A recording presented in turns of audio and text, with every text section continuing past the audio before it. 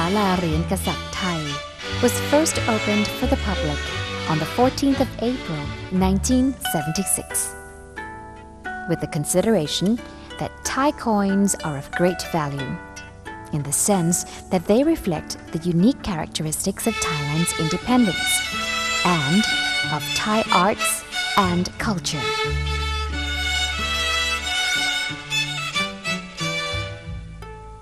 This pavilion also displays royal regalia,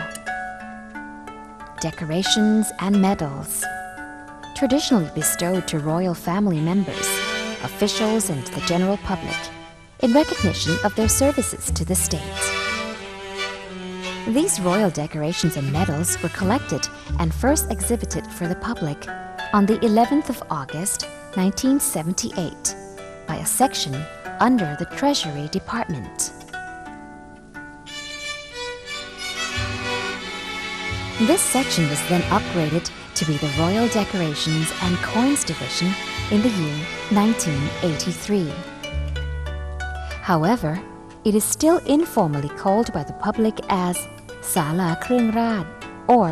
ศาลาเหรียญ